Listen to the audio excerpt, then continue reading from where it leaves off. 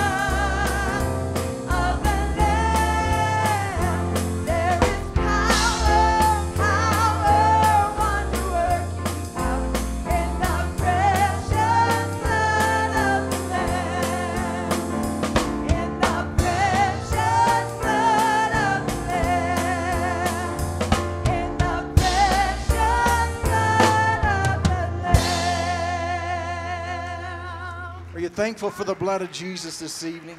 Jesus, thank you for the blood that you shed for us. Thank you for the sacrifice you made so that we could have life and have life more abundantly. Glad to be a part of the body of Christ. We're going to fellowship in just a moment. I did want to give you the service specifics for John Rosiak. It's going to be at Rimmert's Funeral Home in East Peoria. Visitation Friday from 5 to 7 p.m. And then Saturday, the funeral services will also be there at 10 a.m. As we was preparing, I mentioned the NYAC youth conference that's ended up going on. They said there's 34,000 people who are registered to end up being there tonight. My son was telling me there's 70,000 seats in that auditorium. They had to expand it because they couldn't fit everybody this year into the last year's facilities. He said I think it's the 7th largest stadium in the United States at this point. Boy, he was talking. He's all evangelistic minded about what's going to end up happening. So as they was posting all their pictures, I just want you all to know, our worship team took their own picture up here of us preparing for service. They think they have something on us. Wait till they hear about this service tonight, what ended up happening. And I just wanted to end up sharing a beautiful memory I had was my mom was ended up playing there. How many of you remember how the old sanctuary used to be set up? The red carpets down here, and then there was wooden railings that you would kneel at. And many times, just loving being a part of the body of Christ is all the only part of the story that relates to the rest of you all. The rest was just my beautiful memories of a big Lashley over there, my mom playing that organ, and I would just lean my ear up against it, and it wouldn't even, I don't even think she was playing, and it would still be whirling. Is that right? And now, and we was at camp, for family camp, and I was looking out, and I told my wife, I think I hear a Lashley. And she said, it is. That guy, you couldn't see it very well. Just good memories. Dad playing the bass. Brother Bill Merricks. I remember Brother John Lashley and I kneeling down here like we was praying, Bishop, but really we was peeking over the railing, watching the drummer going to work on those gold sparkle drums.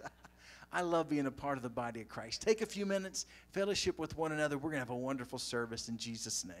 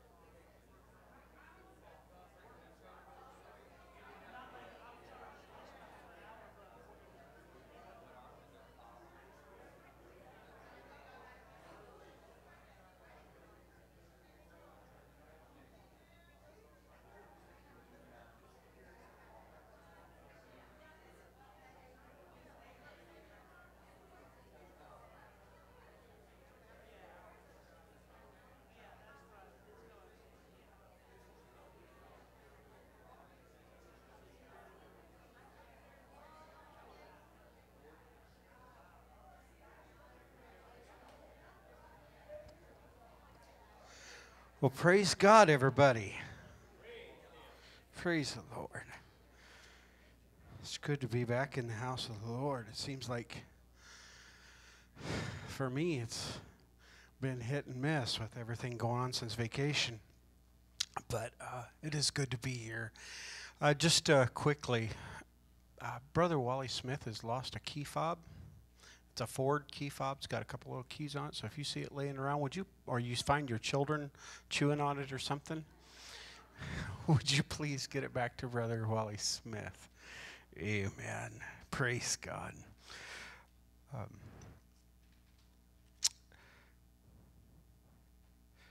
I covet your prayers in the days ahead.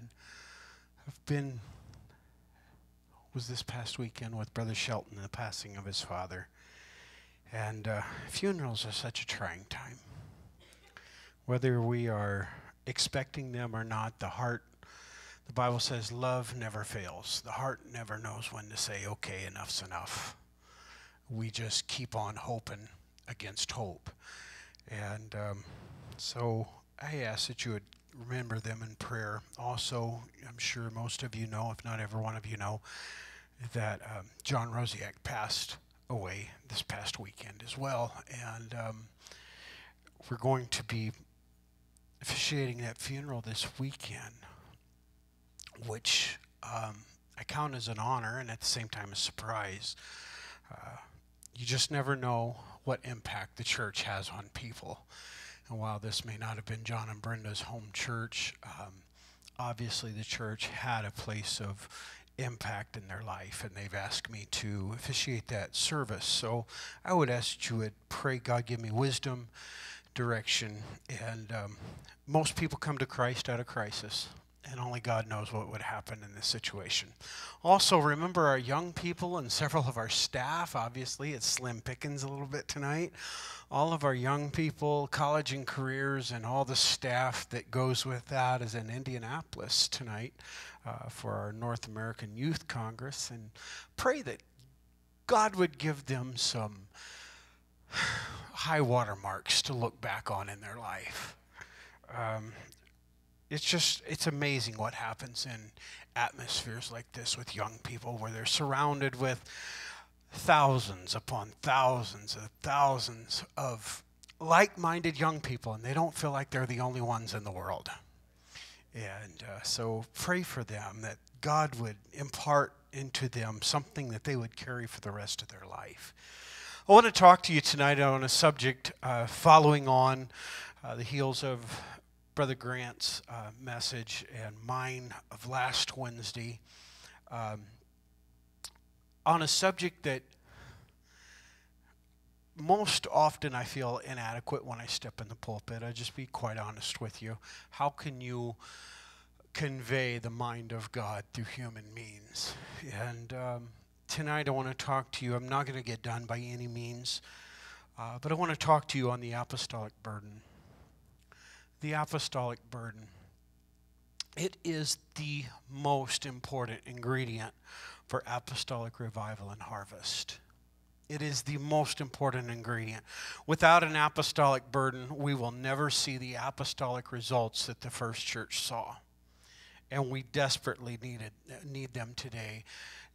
Back in the days of the early church, 1,000 was added, 3,000 was added, and many times we read where multitudes were added to the church. In today's society, we desperately need that kind of revival. Jesus is coming back, and we are living in a lost and dying world. And it's not good enough that we have one or two receive the Holy Ghost here and there, or even one or two a week. I believe it's the desire of God that multitudes come to the saving knowledge of our Lord Jesus Christ. And so that is impossible. Since we are his hands and his feet, the only way that's possible is for you and I to catch the burden of the Lord Jesus. That's what we are in need of, and we desire in this 21st century. Trying to attain apostolic results without an apostolic burden is like trying to make an apple pie without the apples. it's impossible. You and I know it. In fact, without apostolic burden, it's impossible to maintain an apostolic attitude that Brother Grant talked about a couple weeks ago. It's impossible to develop apostolic leadership without an apostolic burden. It's impossible, as I taught last week, to implement an apostolic change in our life. Not to devalue any of these, because they're all important. You can't have apple pie without the other ingredients as well. But apostolic burden is the main component of apostolic results. Many years ago, Dr. David Gibbs, he's a pastor and an attorney for the Christian Law Association. He preached a message and entitled it, Preference or Conviction. Preference or conviction. You see, there is a difference. Preference is something that you prefer. I have a lot of preferences in life. And when given an opportunity, I would like to choose those preferences. But it's not going to change my life if I don't get it. It sure would be nice to have. Now understand that we're talking about apostolic burden in the church. Not apostolic doctrine, not new birth salvation. We're talking about apostolic burden here. It's necessary to be saved to have apostolic doctrine and salvation. But it's necessary to grow a church and for others to be reached, for you and I to have an apostolic burden. So a preference is something I would like to have. And Brother Duhan, I would like to have a burden of Christ. I pray that the burden of the Lord be upon me, especially every time I step into a pulpit. But how many times when I wake up in the morning facing Monday or Tuesday or Wednesday, Thursday, Friday, Saturday, that I pray, God, let your burden be upon me today. I don't know who I'm going to meet, and I guarantee you I'm going to change a life greater in the world in which I walk than in a church in which I preach. Because we tend to change lives one-on-one. So a preference is something that I would choose, but a conviction is a principle that I live by, and if need be, die by. It's a strong persuasion or a belief, something that I'm willing to suffer for, or even in the pain of death. You see, the early church attained salvation, and they could have hid, Brother Lashley, with their salvation in the deserts and the catacombs, in which they did, but they didn't stay there. In peril of their own life, they would preach and they would teach and they would minister and they would witness the greatness of our God and Savior. That was a burden of Christ that was being expressed in the lives of everyday believers, not just the apostles. Some time back, I couldn't sleep. And so, as I want to do often, I reached over and grabbed a book. Well, this book just how happened to be on my notepad, and it was a Fox's Book of Martyrs. What a mistake. I just thought I couldn't sleep before I began reading that. I'd read it in school for a essay that I had to do, but you know, whenever you're in school, you're just skimming through, finding the answers, finding the highlights, and spitting out the information. But this time, I was restless, and I thought, you know what? What more boring piece of literature to put you to sleep than history, right? And I'd rather read the history of the church than the history of the world any day. So I began to read that, and needless to say, sleep did not come to me that night, but tears and agony of spirit as I read of brothers and sisters that would give their life in a moment just for a conviction of this is what's right and this is what you need to do. After tonight's lesson, as you pray and reflect in the coming days, I want you to ask yourself, is an apostolic burden a preference or is it a conviction to me? It needs to be both. You know, first we have to prefer it before it can be born in us as a conviction. And that is a process. I want to talk to you first about the need for an apostolic burden. We must have an apostolic burden in order to fulfill our calling. How many of you realize that you do have a calling of ministry? Not just the pastor, every last one of us, every believer has a calling to ministry. And we have to have an apostolic burden in order to fulfill that calling. Here's why. Ministry, brothers and sisters, is too demanding, too heavy just to be a duty of noble service. I know I need to do it. I know it's what's necessary in order for my neighbor to be reached, for Peoria to be reached, and for the Tri-County area to be reached. But for it just to be a noble desire or obligation, it's much too heavy and it's much too consistent of a weight. It must be born out of an apostolic burden. It's the heartbeat of God. It is the very heartbeat of God himself born into the heart of a believer that compels you and I to empty out ourselves for his service. What is an apostolic burden? Where does it come from? How do I know if I have one? And finally, how do I acquire it? I hope to answer these questions in the next few studies. An apostolic burden, simply put, is this. It's the burden of the Lord Jesus.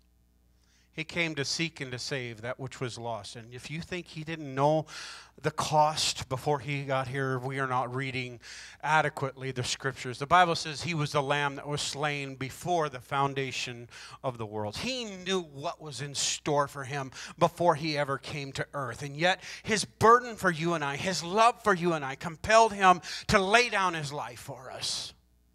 That is the burden of Christ. And that is the same burden, brothers and sisters, that we as the church must pick up in order to reach our world. Remember that we are laborers together with the Lord Jesus. And he ascended back into heaven. But when he ascended into heaven, Brother Kenny, he gave you and I this ministry of reconciliation. Reconciling the world unto God. He left that, Sister Tanya, and you're in my hands. How can I attain this ministry? How can I enter in, much less fulfill the will and the calling of God on my life if I don't have his burden? You and I must have this burden of Jesus. It comes out of a close and a personal, loving, consistent, continual relationship with him. You can't stay around somebody very long without finding out what's important to them. And if you love them a lot, it just naturally becomes important to you. The more I spend with the Lord Jesus, the more I get close to him, not just sending up my request and asking for my benefits and my needs, but the more I delve into the will and the call of God on my life, the more I see my world lost, and the more I reach for my calling, the closer I get to his heartbeat, and the more his thoughts become my thoughts, and the more his desires become my desires, and I can't look at my neighbors the same anymore. I can't let the guy just walk past me on the street without wondering, how do I reach this one? I can't work beside the man or the woman and just let them go daily in their troubles without something burning on the inside of me that says, how do I get in their world? It's the burden of Christ. Some make the mistake of confusing apostolic burden with human compassion. There is a difference. Mothers, for instance, naturally have this nurturing instinct, and it tends to make them naturally more compassionate. The key word there is natural. There's nothing natural, Brother Grant, about loving your enemies. There's nothing natural about laying down your life for somebody that is just a common person, an acquaintance. There's nothing natural, brothers and sisters, Brother Brad, about the burden of the Lord. There's nothing natural about it. It is supernatural. And thus it is supernaturally born in you and I. It's not taught, it's not learned, it's birthed. I can talk to you about it. I can show you in Scripture where we are compelled to receive it. I can exemplify it before you, but I can't give it to you. Neither will God give it to you until we open up our spirit and allow it to be born in us. It's something that we have to desire. Before something can be born, a seed must be planted. How many of you have the baptism of the Holy Ghost in this room today? If you have the baptism of the Holy Ghost, then I've got good news for you. The seed's been planted. The seed's been planted.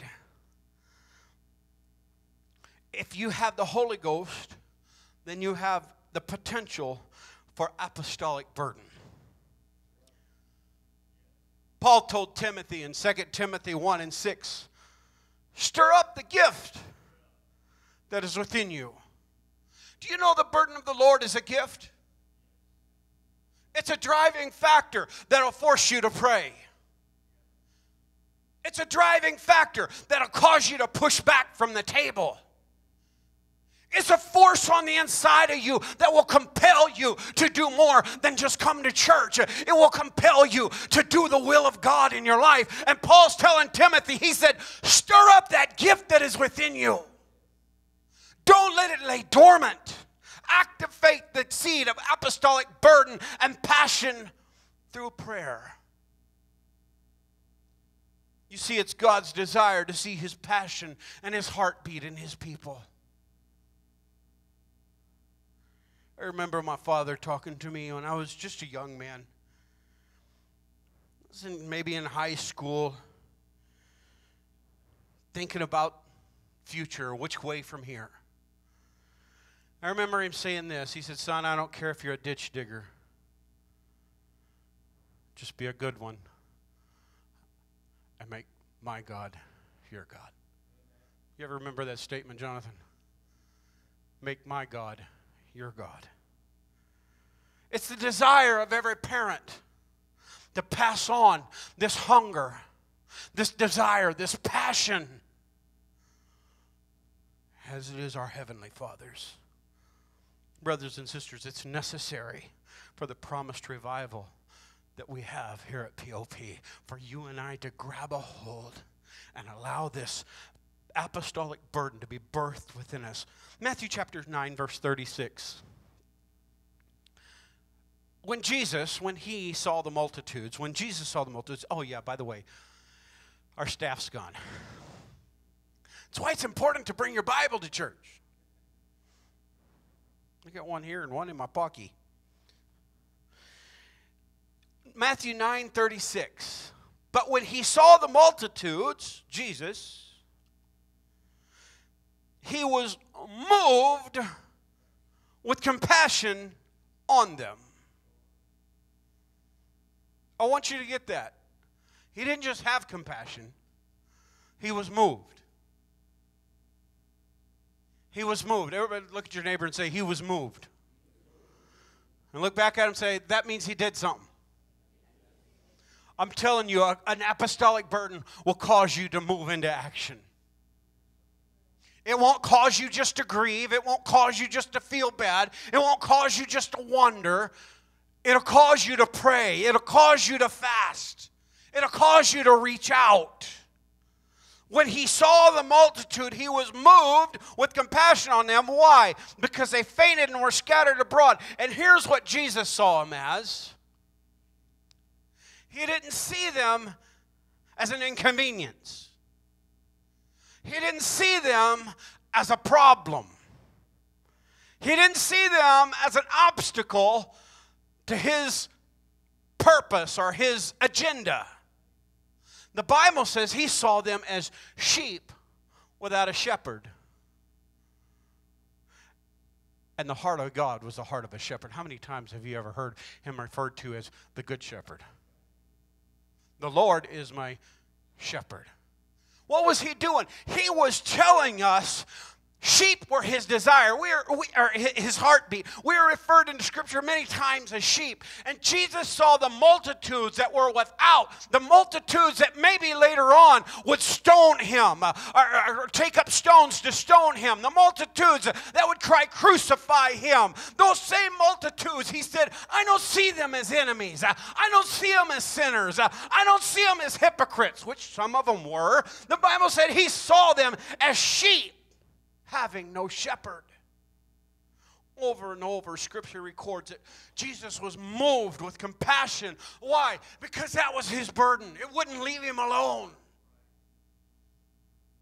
If you and I really want to know how Jesus feels about the lost, we don't need to look any further than the Garden of Gethsemane, where he cried out, Father, if it be possible, this is not my idea. This is not my preference. If it be possible, let this cup pass. Nevertheless, there's something on the inside of me that if there's no other way to reach this world, if there's no other way to reconcile God to man, then not my will. How many times do we go out and we have our agenda? How many of you, not days are planned, how many of you weeks are planned? Months. Weeks in advance, we jam our schedules full. We're a busy people. You think God wasn't busy? You think he didn't have an agenda? Time and time again, we find himself being stopped on his way.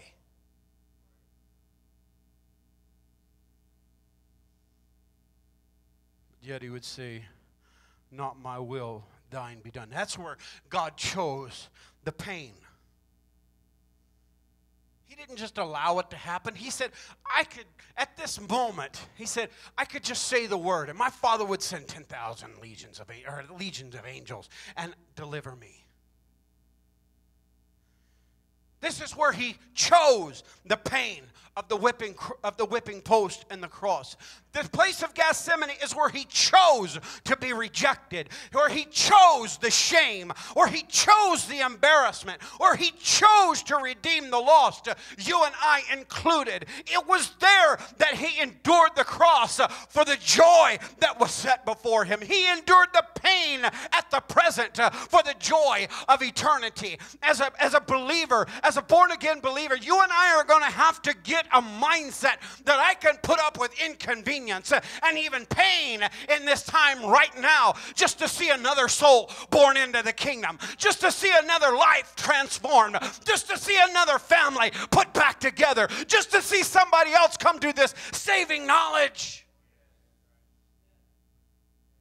You see, a burden is not relieved or satisfied because we have an outreach program or a vacation Bible school. Thank God for all of those, but that doesn't relieve my burden.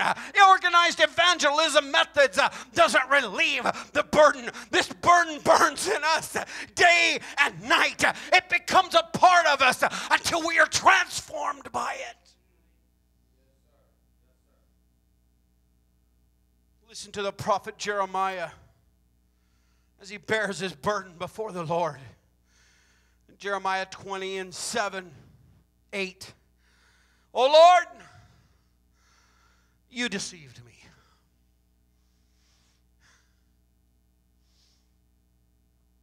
I've felt that way a time or two. You see, any of you that know my personality know that pastoring is not it. I am a loner. People, crowds wear me out. I stutter. I'm just not cut out for this. But Brother Duhan, when I came to God, I said, God, I don't know what you can do with this, but whatever, I'm yours. And whatever you can do with this piece of clay, then do it. Oh, I had visions of helping Bishop and maybe the next pastor that come along. I'm telling you what, if God ever takes me out of the pulpit, I'll be the best saint that ever lived.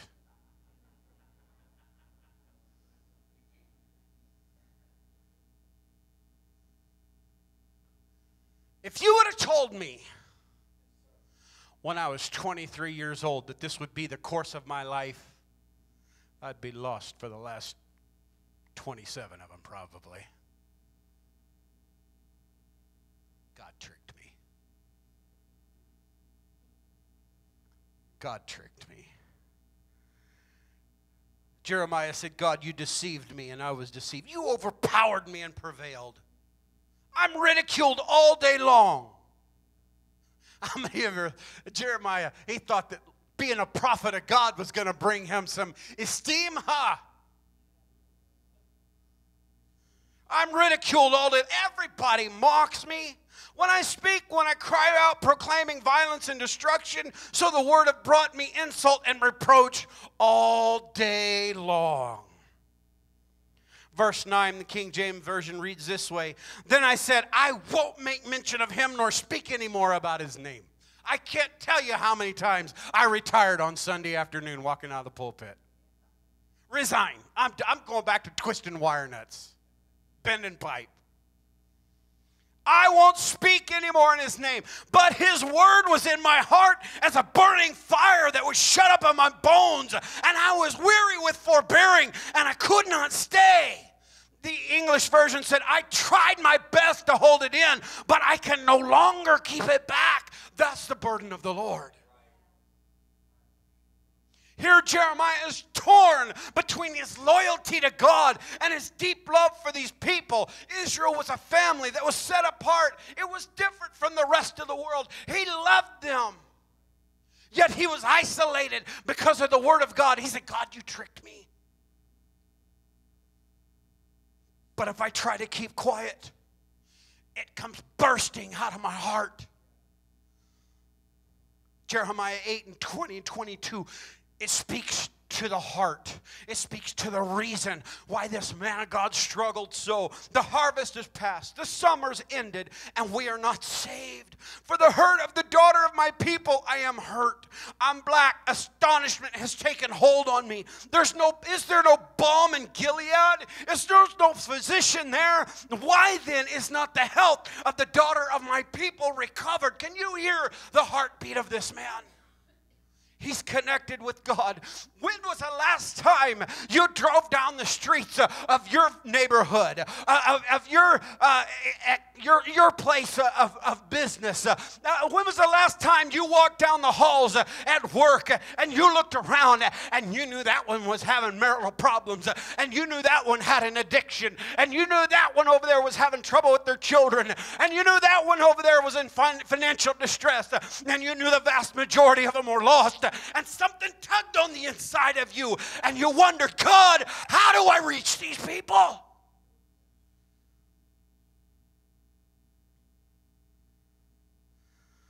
Isaiah, he's been cleansed, receives a vision from the Lord. God says, who will I send? He says, I will go. Send me. And we find this old man of God steps up to the podium and begins to preach the word of the Lord, even though it finds him a place in a hollow log being sawn asunder. Why? I can't get away from this burden. With a true apostolic burden, brothers and sisters, there is no reservation. There's nothing that costs too much. There's nothing that takes too much time. There is no hesitation. Let's look at the burden of the early church. Paul was consenting to Stephen's death in Acts chapter 1 and verse 4. And at that time there was great, everyone say great. Great persecution.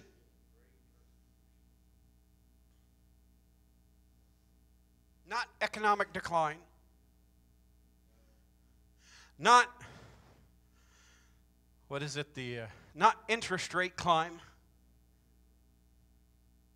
Great persecution against the church, which was at Jerusalem. And they were all scattered. That doesn't mean that they left of their own accord. Sister Ray, that means that families were dispersed everywhere. They were scattered throughout the regions of Judea and Samaria. Everyone except the apostles. And devout men carried Stephen to his burial and made great lamentation over him. Saul made havoc of the church, entering into every house, hailing men and women, committing them to prison.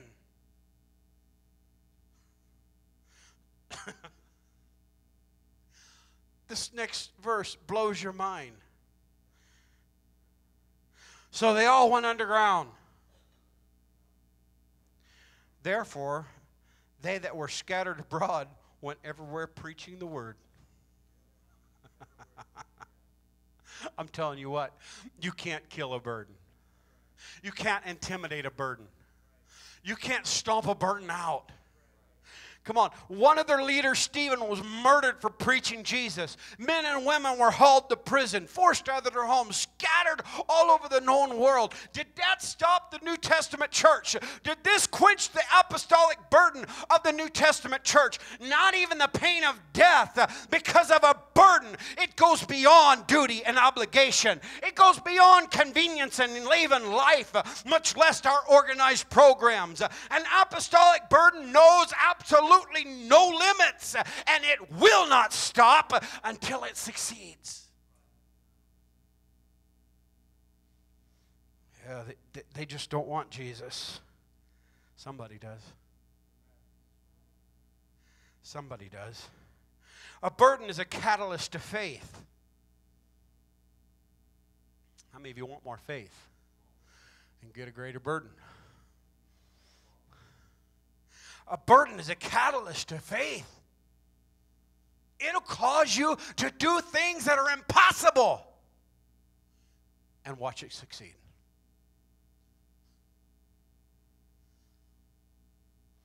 Catalyst is an agent that provokes or speeds significant change or action.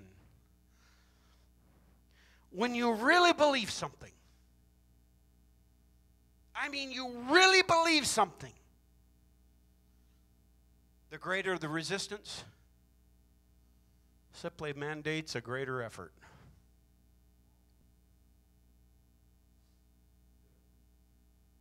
Come on. Any sports nuts out there?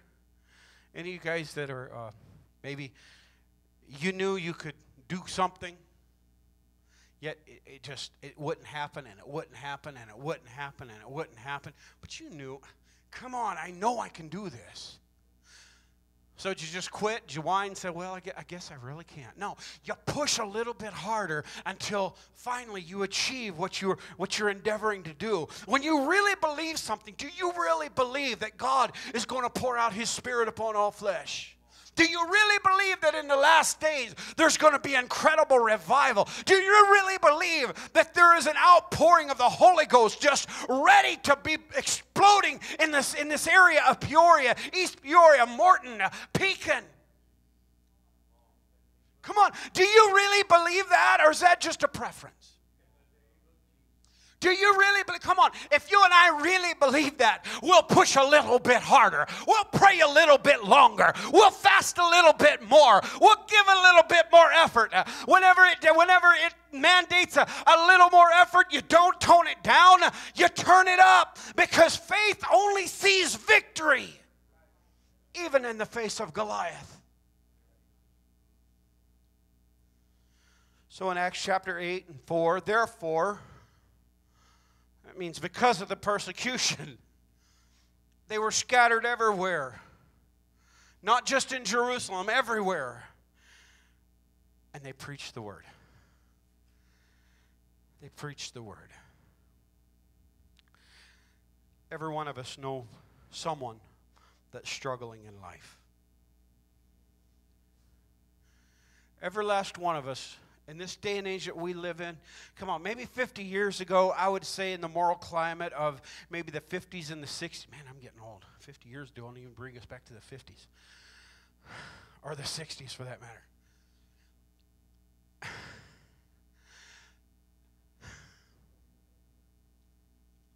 Brother Brad, before our time.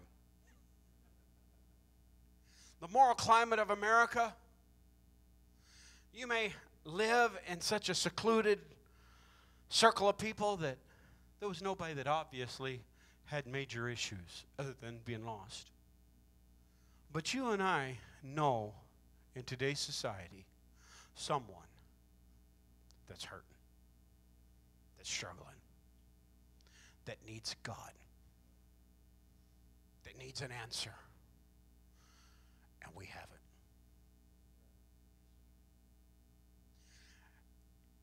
It doesn't mean that they preached doctrine everywhere they went.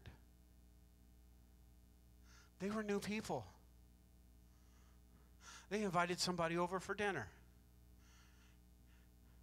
and started being neighborly and found out that so-and-so's child was taken in a raid by the Syrians and that mother and father's really hurting. So they began to talk about the peace. Now I'm just, for instance here, okay? I'm not Bible here. But the Assyrians, the Romans, they were all always raiding and stealing family members. And they began to talk about, maybe the Romans did come and take this or that. But you know what? There is a peace that passes all understanding. I can't tell you how many times I use this in funerals when I'm talking to people whose lives have been completely ripped apart, and there's no reason why they should feel peace. He's the peace that passes all human understanding. There's no reason you should feel peace right now, but I'm going to pray for you, and you're going to feel the presence of God, and God's going to help you.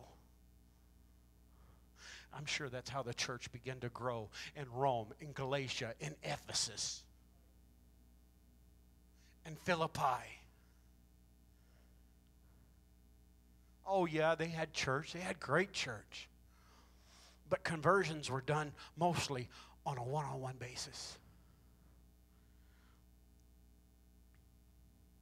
A real burden overpowers persecution, and it supersedes any fear.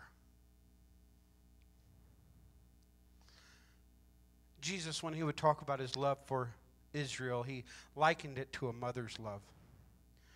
Do you have any first responders?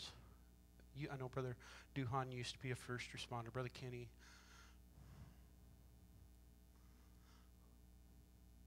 How difficult is it to keep a mom from running back into a burning house after her children?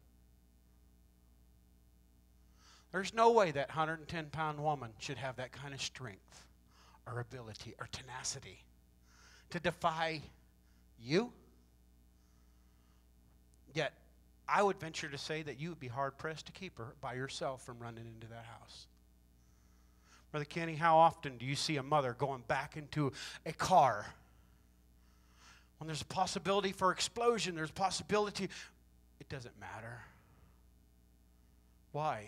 It's the love of this mother for a child. Let me tell you, the love of God for humanity supersedes the love of a mother for a child. And he has put that love in our heart by the Holy Ghost, the Scripture says. A real burden that's in touch with that love will supersede any fear of rejection. In Acts chapter 17, the Apostle Paul is literally running for his life. In Thessalonica, he had great revival. Many of the Greeks had received the Holy Ghost and were coming to truth. And then some Jews came down. And they were trying to kill the Apostle Paul. So he goes to Peoria. And my God, he's having incredible revival there. And guess what? More of them show up and run him out of Peoria. So while Paul waited on them at Athens, Silas and Timothy, he had to flee to Athens. Most of us would say, you know what? I'm just going to take a breather here. I've made it out of 2 cities by the skin of my teeth. I'm waiting on reinforcements. Silas and Timothy are coming. When everybody knows that a threefold cord is not easily broken.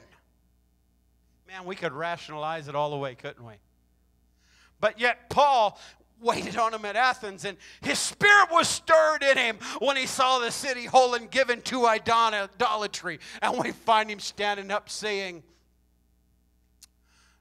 my God. He said, I know you have a lot of gods here. Let me tell you about my God. This statue that you have to the unknown God, let me tell you about him. You see, it's not enough to love righteousness. I love righteousness. There's such a peace that comes with righteousness. How many of you, especially you parents, you know this. When things are right at home, there's such a peace. And when them little twerps bust ignorant, there's all kinds of chaos in the home. I love righteousness. But it's not enough to love righteousness. Because you can't just coexist and tolerate evil and still have righteousness. I don't have time to do any parenting classes today, but let me tell you, parents, you don't get anywhere by turning a blind eye to what's going on in the home.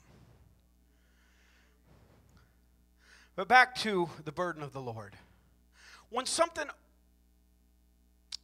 ought to move in the heart of every true child of God when we look around and see the evil in our society. I'm not saying we need to go on campaigns and marches and you see, a righteous hatred for sin and evil needs to rise up in us, causing us to intercede. A burden is not expressed by contending. Paul got in more trouble trying to contend for the truth.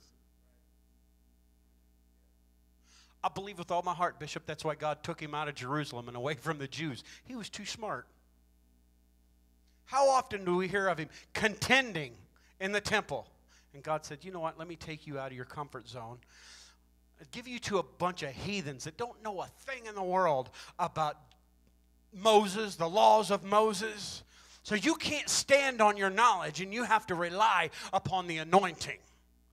And where did Paul have his greatest victories and his greatest influence? Was among, the people that he contended with? No. Among those that he interceded for.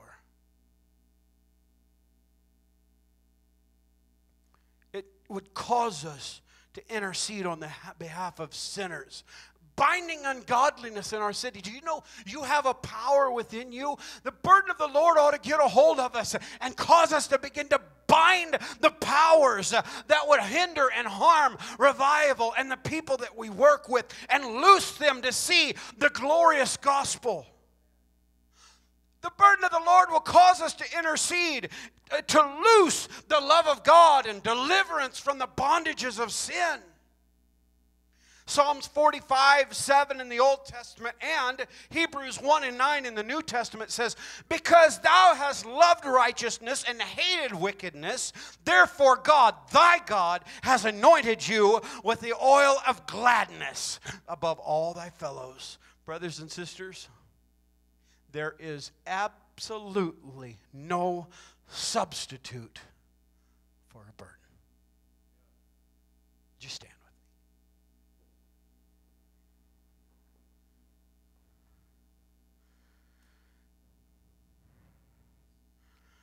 The wonderful thing of it is, we have this heavenly treasure in earthen vessels. We have the opportunity as humanity to connect with the Almighty and allow a divine work to be done through you and I. The enemy will do everything he possibly can to distract us from the burden of the Lord through convenience and pleasure. Don't allow it.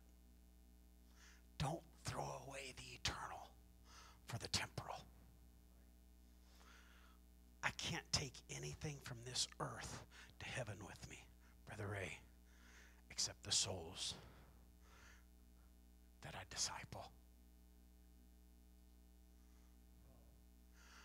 How hard do we work for things in this world? Brother Duhan, in the moment, in the twinkling of an eye, it's not going to mean a thing. I was laying in bed some night ago. My chest was killing me. It's probably from the pizza that I ate. And I laid there and grabbed my chest. The thought crossed my mind. If I never wake in the morning. No, that's a country song. The thought crossed my mind that if I don't wake up tomorrow and I meet God face to face,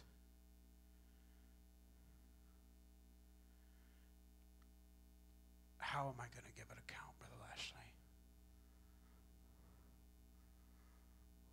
of all the virtue that he's given me to spend? Where have I spent it?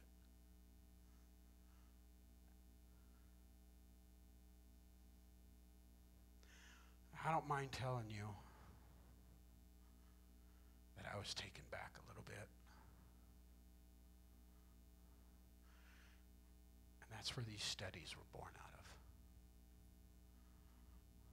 We're in the middle of talking about holiness. We're going to get back to it. But we have got to get an apostolic vision. I remember these studies from P.I. Brother Lashley brought them up. Brother Grant talked about them. And this is the foundation of who we are. And it don't matter what we do if we don't have the right ambition, the right heart. And it's all founded in a burden. We've got to have the burden. God, if you would have allowed me in my humanity, I would have consumed life upon my selfish person. And I would have been miserable and lost. But Lord, in your infinite grace, you allowed me to see the small-minded plan of life that I had set before me, and allowed me to enter into such a bigger picture, your burden. God, it's a hard thing to grasp because we can't see the end from the beginning. Only you can do that. But God, help us to grasp the wonder of entering into this ministry with you. And give us, oh God, I pray, a burden. Help us to grasp the importance of having a burden to go along with the knowledge of the Word. Let the burden of God be birthed within every one of us. Lord, let there become a desire on the inside of us to think the thoughts of God, to desire the things of God, to have your mindset and therefore your heartbeat so that we can transform this world. And God, our eternal reward, our eternal consequence of life will be so much greater. And the lives of those that are around us can be transformed. And we take with us to heaven the joy, oh God, the joy of the sacrifice that the burden brought on in our life. God, let your will be done in us. We can't do this on our own. We need you. So God, impart your burden into us and God, anoint us with your grace. I ask you to go with every individual in this auditorium. As we go our separate ways, God, give us your mind. Let us see with spiritual eyes those that are hurting around us. God, you have much people in the city of Peoria. You have much people. Everywhere we go, Lord, you have placed us, divinely placed us where we are. Now, God, open our eyes that we can see you at work and work with you. And, Lord, that you may reap the harvest. Grant us boldness. Let the boldness of the Holy Ghost begin to speak through us in order to change those lives. God, anoint your people. Bless us, O God, as we go, but anoint us to speak your word. In Jesus' name I ask it. Amen. Vacation Bible School starts next Wednesday, Thursday, and Friday. You're not going to want to end up missing it. But Sister Mathewson, would you mind just giving everybody an expectation of what's going to happen next Wednesday? I want you to invite your friends. It's on Facebook. It's on the website. Just invite your friends. We've been praying about God changing people's lives. Here's an opportunity for you to minister. Okay, so next Wednesday is going to be a regular church service. So we're hoping that everyone will still be in attendance. It's going to be formatted kind of like a children's revival type service. So bring your kids, even though they're under the age of 5. They'll still be able to participate that night. And you come and support. You know, we're pushing for the Holy Ghost. We're pushing for